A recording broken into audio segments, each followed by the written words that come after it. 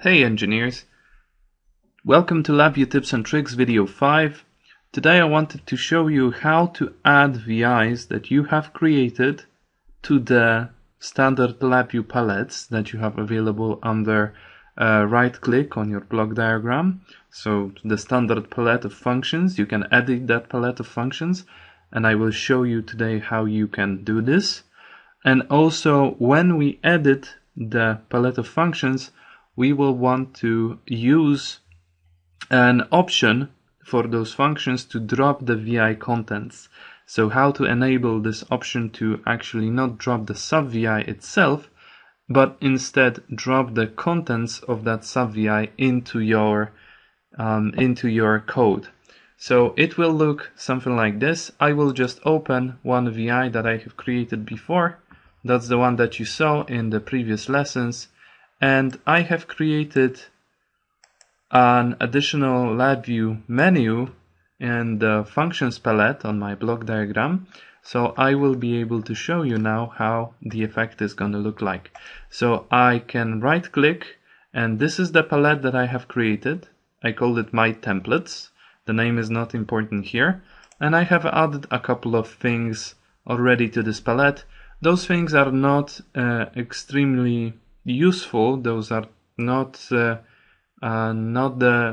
of the things that I use every time when I'm coding with LabVIEW, but this is just a couple of examples that I wanted to show you.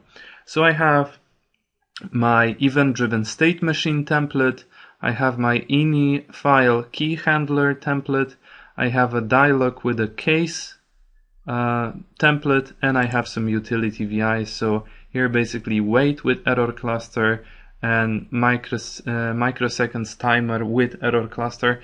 And this is just a palette that I added manually to my own LabVIEW functions that I have available by default. So if I drop this, for example, event-driven state machine VI onto my block diagram, then you will see that I do not actually drop the sub-VI itself, but I drop the contents of that sub-VI onto my block diagram. So with this, I can very easily create some default templates for my applications and put them into my my own templates palette, and then I can just use them. And in a previous lesson, we saw how to read and parse ini files. So here I can just show you that, for example, in the timeout case, when I'm handling my state machine, imagine that I have a init state, and in the init state I want to handle my ini files. So I created for myself also this ini key handler template. And this is the same thing. I just drop the contents of a VI onto my block diagram, and I can edit the contents from here. I also have my own utility VIs, and those utility VIs are basically wait with error cluster. So this is nothing special inside. This is just a sequence structure, one sequence of a sequence structure with an error cluster wired through it. And this basically forces my execution to wait in sequence with the error cluster passing through the application. And I also have a millisecond timer with error cluster. That's also just measuring time with an error cluster, so also nothing extremely difficult. But how do we add this functionality to LabVIEW? So the thing that you need to do, let me just clear this from here. So the thing that you need to do is you need to go to your tools and advanced. And here in the advanced palette, you will have edit palette set. And when we click this, it's going to take a while to load. And it will show us this kind of dialog box. And also, so the functions palette we will see, and we will see the controls palette. So your functions palette might look a little different, but that's not a problem for us. Also, your controls palette might look a little different. That's also not a problem for us. The thing that we are interested in here is just to be able to define that we want to link with some kind of a folder of functions, for example.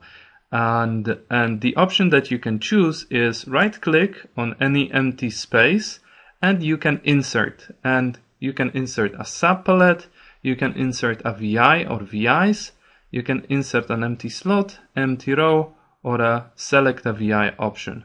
So here we want to insert a subpalette. Like I have here my templates, I will remove this subpalette. So I will delete this one and I will add it once more. So I had created a folder with all of the functions that I added here, and I put this folder next to my LabVIEW executable. You do not have to put it in program files and next to your LabVIEW executable. Actually, the location of this folder with your functions is not that important, as long as you do not delete it from your disk. So if you put it in a safe place, it can be any folder. But let's right click here and let's insert a subpalette. And here in this option, let's specify that we want to link to a directory.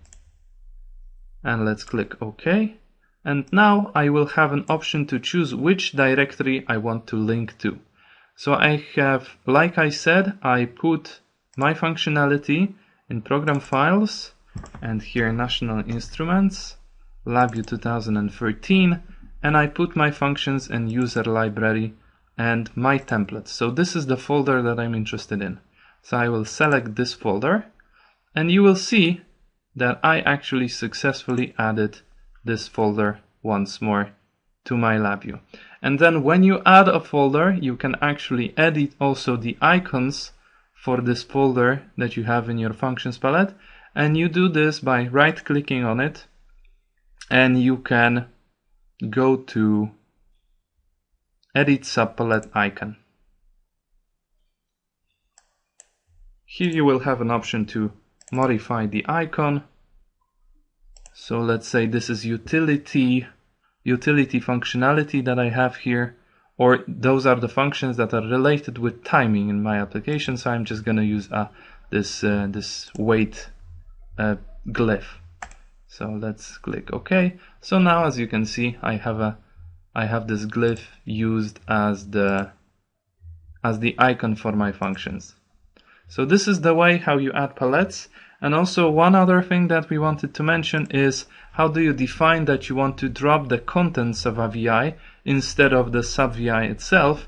You just need to right click on the elements that you have added, and you need to select an option to place the VI contents, like here, like so. And then I can also choose to deselect this option. And if I deselect this option and I save everything, so save changes, I'm gonna be notified what are the changes that I actually have done. I'm gonna continue. And as you can see here, all of the modifications have been successfully added. So I can go to my templates and I have disabled the option for placing the VI contents for this ini key handler. And from now on, it will behave like this. So I will just put in a sub VI instead of putting the sub VI contents like I did before. So this is the way how you edit. This is the easiest way how you edit the LabVIEW menus. This is how you specify that you want to drop the VI contents of your functions. And if you like the video, please remember to like and subscribe if you want to see videos like this in the future. Thanks.